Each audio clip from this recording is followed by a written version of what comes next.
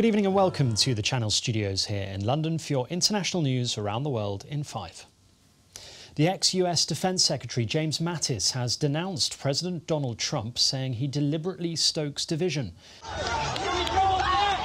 It's after protests continued for the 9th night in anger over the death of unarmed black man George Floyd at the hands of police in Minneapolis.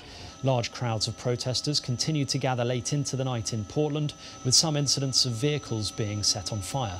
In Brooklyn, New York, the police charged into a crowd defying the local curfew. This happens as prosecutors in Minneapolis filed a murder charge against one officer already in custody for the killing of Mr. Floyd, and 3 more have been accused of playing a role in his death. The Brazilian president has once again criticised the lockdown measures in his country to halt the spread of coronavirus, while his government announced a record high number of deaths. Jair Bolsonaro has once again played down the virus, warning that the economic fallout from quarantine measures will be worse than the virus itself.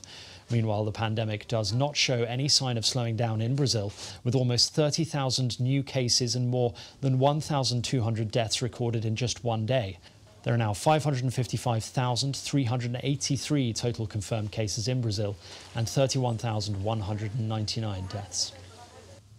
There have also been protests over lockdown measures in Senegal, with demonstrations in the capital Dakar over a nationwide curfew. Protesters set tyres on fire and threw stones at security forces after a 3-month-long dusk-to-dawn curfew.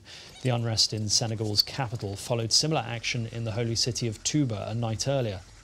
The UN has warned the political and security gains made by Somalia in recent years could be at risk if quick action is not taken by the international community to help avert a major humanitarian crisis. The effect of devastating floods, desert locusts and the impact of COVID-19 is threatening development in the country. That's according to the Office for the Coordination of Humanitarian Affairs.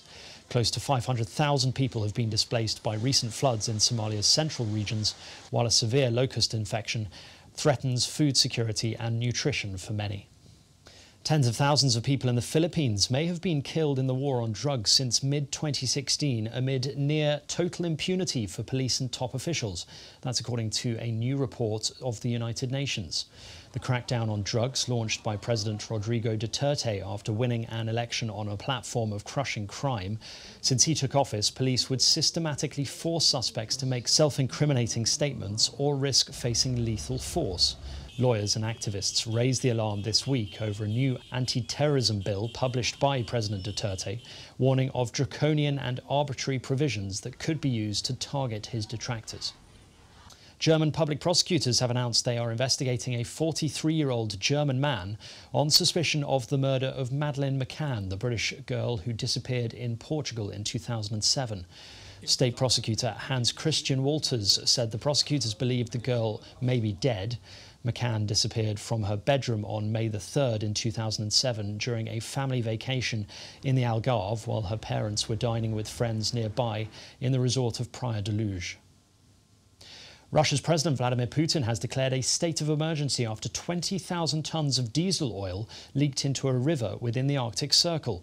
The spill happened when a fuel tank at a power plant near the Siberian city of Norilsk collapsed last Friday. President Putin expressed anger after discovering officials only learnt about the incident 2 days later. In a televised video conference, Mr. Putin attacked the head of the company over its response. The spill has contaminated a 350 square kilometre area so far. The incident has prompted stark warnings from environmental groups. In the South Korean capital Seoul, bars and restaurants have turned to robots to meet the new customer awareness towards hygiene and contactless services. A recent second-wave outbreak originating from nightclubs in Seoul has forced many establishments to shut their doors for good, and robots seem a good solution to cut out personnel costs and assure a high hygiene standard.